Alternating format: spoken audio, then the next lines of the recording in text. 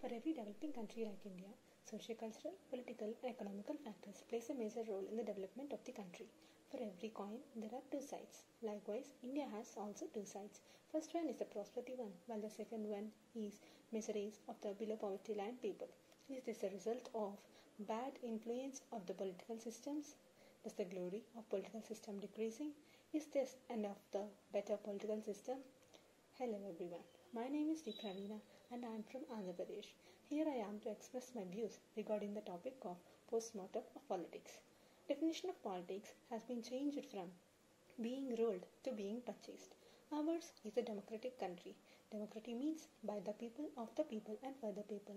Now it has become by the politicians, of the politicians and for the politicians. Our India is a very young country. 1 out of every 4 is a youngster like you and me. Our political democracy parliamentary system has been the lifeline of our country.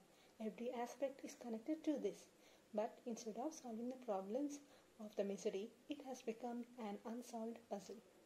Everyone feels youngsters should come into politics for the betterment of the country.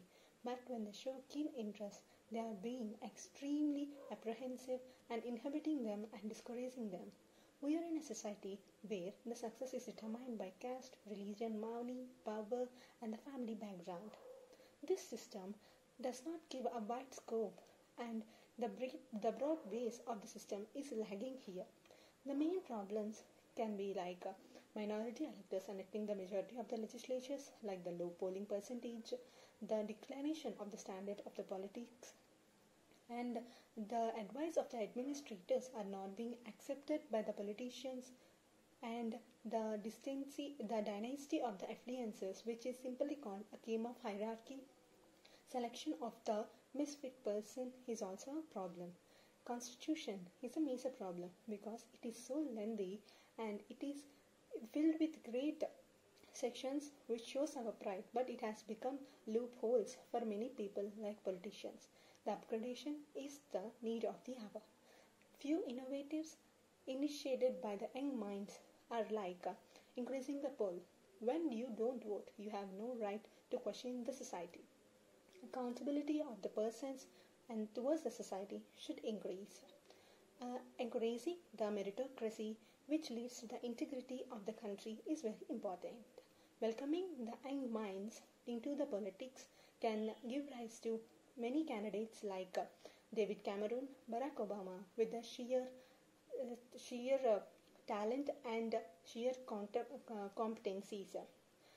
Developing of a frame and scheduled work in every locality can bring better leaders to the society. Hereby, I conclude saying we have many pressurizing challenges in our nation like better education, health and infrastructure. But for every problem, a better governance and better political system is the main solution. A famous quote says, Rome was not built in a day. Likewise, changes take time. And let us not be a armchair in this society. Let us be a tiny drop in the ocean of ideas. I would like to quote here the eminent words of Dr. B.R. Ambedkar saying, however be the constitution, if it is in the good Lord's hand, it will be good. However bad a constitution is, it will be a better when it is in the good Lord's. On this occasion, let us resolve saying we will be good Lords and give our nation future a better governed society and bring back the legacy. Thank you everyone for this opportunity. Jai Hind.